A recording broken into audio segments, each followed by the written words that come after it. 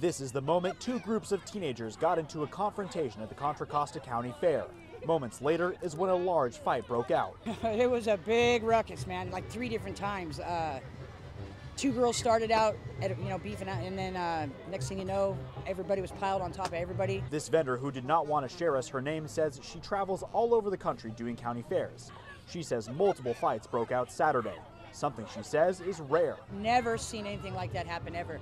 According to one of the vendors we spoke with, one of the fights broke out in this grassy area right here, prompting all of the attractions to close, which eventually led to the entire fair closing early.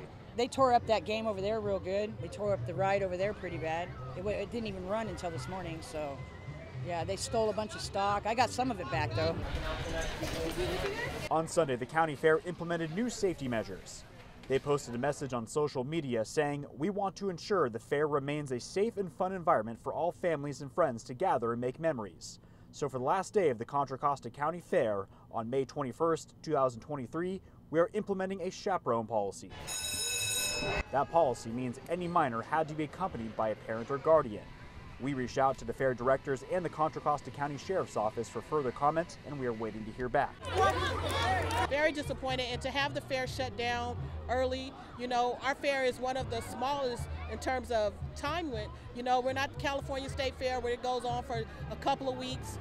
We're trying to build up to that, but we can't build up to it if we have situations like this. Velma Wilson says she has been going to the fair for 13 years.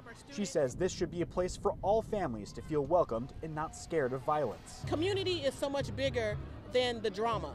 We got to come together as one big community, coming together for the common goal of bringing families out, having fun. She is calling on other parents to make their children behave at events like this.